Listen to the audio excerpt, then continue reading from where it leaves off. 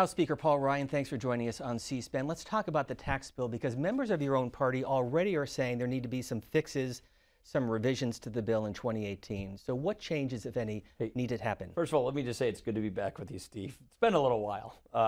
We're glad to come by anytime. Yeah, right. Thank you. Anytime you do massive legislation like this is the biggest rewrite of the tax code, I'd say in more than 31 years, but the last big rewrite was 86. This is even more comprehensive than that.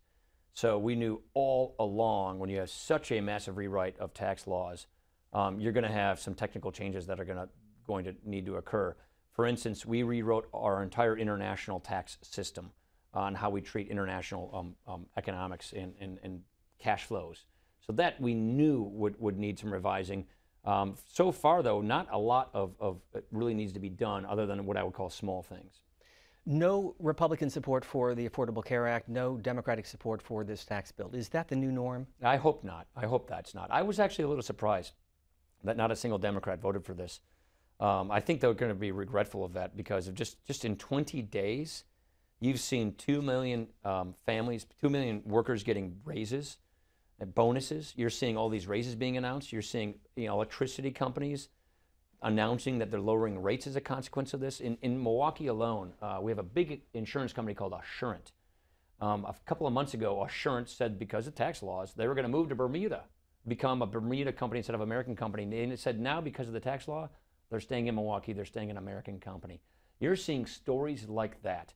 Businesses staying here, businesses expanding, businesses investing in capital, workers getting wage increases, workers getting bonuses, better benefits, 401ks, maternity leave, all of those kinds of things are now being announced, and it's just been 20 days. So I think the Democrats are going to regret not having supported this. I think it's going to do tremendous things for our economy, and unfortunately, we are in a very, very partisan climate, but that doesn't stop us from doing what we think is right to help people in this country and help this economy grow. But as you know, Leader Pelosi is calling all of this, quote, crumbs. Yeah, I'm sad and surprised she said that. To somebody working at Walmart at the starting wage who just went from $9 an hour to $11 an hour, I don't think that's crumbs. To a person, working paycheck to paycheck, just got a $1,000 bonus, that's not crumbs. I mean, 200,000 workers at AT&T got a $1,000 bonus. Comcast, just one company's investing $50 billion in America, in jobs, in expanding across the country. This isn't crumbs. The additional maternity leave at Walmart, the higher 401k plans. There's a business in Stevens Point, a small assisted living center in Stevens Point just announced bonuses to their employees. These aren't crumbs. You got to remember, more than half of Americans are living paycheck to paycheck. And so when they get something like a $1,000 bonus at Christmas time because of this tax law, it's hardly crumbs. I want to go back to November of 1998. You were just elected as a member of the House in Wisconsin. You appeared on a C-SPAN call-in as a member-elect. Here's what you said. I think the first principle of tax reform ought to be that those who are on the bottom rung of the economic ladder should be held harmless. Give them a chance to get up on their feet to a road of self-sufficiency before they get whacked with taxes. What I think is important is take a look at our current tax system. We're working till May the 17th in Wisconsin just to pay our taxes to the government. Our tax system is punishing all those qualities that make America great. So we can have a better tax system. Your reaction? That's what they called my Gumby haircut that I had back in those days, and I still have that tie.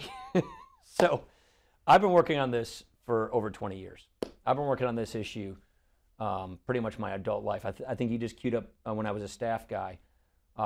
Jack Kemp was my mentor, and I worked on this issue for Jack Kemp. I've worked on this 20 years in Congress. My reaction is, it's what I tell my kids. It's what I tell school students when I talk about civics and I talk about democracy and the republic that we are. If you believe passionately in something that's going to make a big difference in people's lives, what's great about our system of government is you work and you work and you push and you convince, you run on an idea by running for office, and if you get elected, you go try and put that idea in place to make a difference in people's lives. That's what these jobs are about. That's what's exciting about what I do.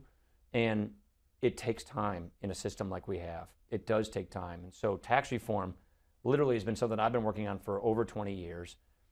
This country, we've been talking about it for about 30 years.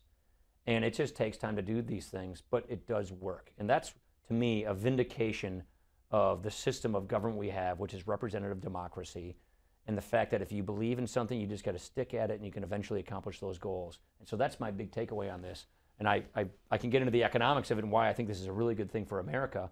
But the real takeaway I have, just looking back at when I was a young guy pushing this stuff, it takes time to do big things in this country. And this country is a story of big things getting done. A number of states, California, New York, looking at so-called workarounds to get beyond that $10,000 deduction. Will you or the Republicans do anything to stop that? Yeah, I don't think that will work anyway. I think I've heard the best idea, or the big idea they're talking about is let millionaires and billionaires pay their taxes as donations that they can deduct. That's just not going to work. I can't imagine the Treasury and IRS would even let that happen. So it is beyond reason to think that tax regulations filling out this would allow that to happen. So I don't even think we would have to legislate to prevent those kinds of workarounds. You mentioned your first appearance was 1995 on a Saturday morning, July of 1995, and you were talking about the debt at the time, which was approaching $5 trillion. Let's watch. Quaint by today's standards, isn't it? Yeah. This budget debate, what is this about? This budget debate is evolving into a fundamental difference between the two parties. One, the Republicans, we say we have to balance the budget. We've got to pay down the debt. It's interesting to note that the Clinton administration's budget proposal for this year projects building more deficits in excess of $200 billion as far as the eye can see, adding on top of the debt. We think we have to balance the budget as soon as possible. That was 1995. The debt is now $20 trillion, and the tax bill will add another trillion to the debt. Yeah. I think my haircut was better in 1995 than it was in 1998. It's taking a look at that. If you take a look at all of our full-scale efforts, like our budget that we passed this past year, the Diane Black budget, that had a lot of reforms in it, and that is a balanced budget. So I wrote 8 of our budgets that we passed since I've been in Congress, which are all balanced budget plans. The problem is you got to get these bills through the House, through the Senate, and the President to sign them into law. We think there's 2 things you basically have to do, excuse me, to get the debt under control. You have to reform our entitlement programs. You have to make them work better. You have to make those dollars stretch farther. And you have to prepare for the retirement of the baby boomers, which we're really not prepared for. And you have to grow the economy. This is one of the most important things we could have ever done to grow the economy. So this is a piece of our fiscal agenda, which is economic growth through tax reform, regulatory reform. I do not believe that this is going to add $1 trillion+ to the debt. I think the economic growth, I don't know what the number is going to be, but I think the economic growth is going to be tremendously helpful for us. And what it's going to do, it's going to help people earn more wages, pay more taxes. More companies will come back into the country. They'll bring their dollars overseas back into America. That's going to help with growth. But that doesn't mean to say we should not be focused on spending. We should also focus on the spending side of the ledger. So on entitlement reform, Leader McConnell said that that's a non-starter. Yeah, I mean, we have a challenge in that they have a razor-thin majority over in the Senate, and it's extremely hard to pass big things like this.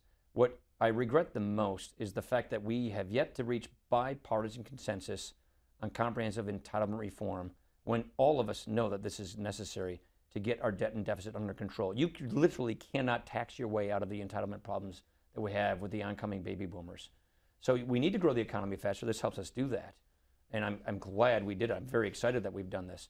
But at the end of the day, we're going to have to get bipartisan support to fix our entitlement programs. If we do nothing, say, for instance, Social Security, it goes broke and people get their benefits cut. We don't want to see that happen. Medicare is already on borrowed money, more than 50%.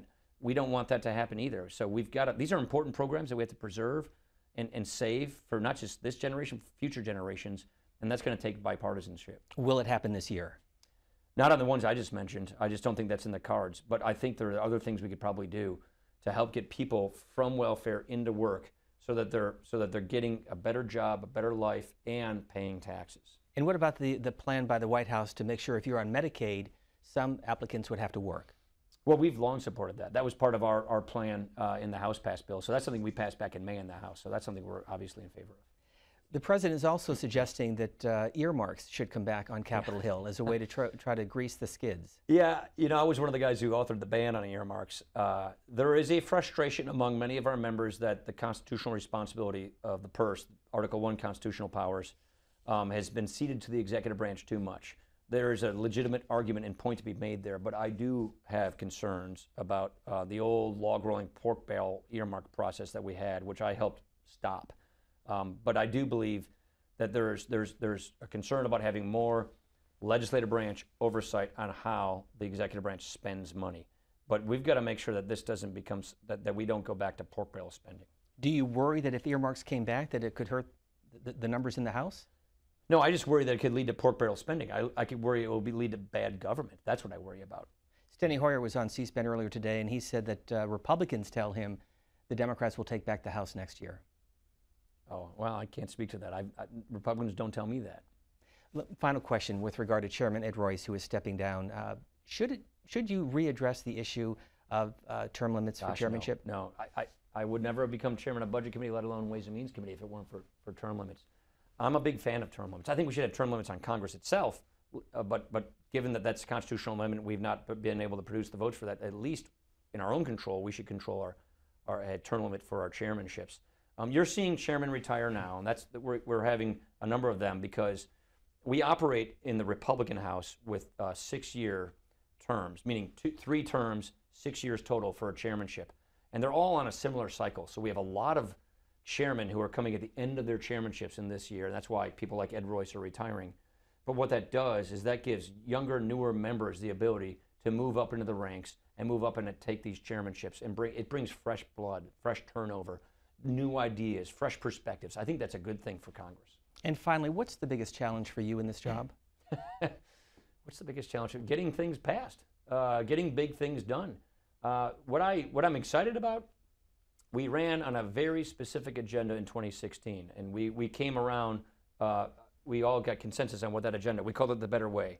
And now we're in the middle of executing it. I'm very excited that we passed more bills this past year in this president's first year of office than Reagan, Bush, Clinton, Obama. Meaning we were very successful. We passed our bills. They haven't gone all the way through the Senate. We've got over 400 bills still stuck in the Senate that have not been moving through like the House has. So getting these bills, not just through the House, but into law is the biggest challenge, given the fact that they had the filibuster in the Senate, the narrow majority, and that we're so partisan. I'm hoping that we can get some more bipartisanship this year, and we can break those log jams, get some things through into law. But that's basically the hardest thing. Not just passing the House, but getting them into law, which is beyond the House's control. But that's why the tax reform achievement was so historic. And you intend to be Speaker in 2019? Look, that's something that my wife and I discuss in the election year in the spring. We have this customary conversation before filing deadline in Wisconsin. That's the kind of conversation we'll have then, but I have no plans on going anywhere right now. House Speaker Paul Ryan, thank you very much for being with us. Thanks for having me back.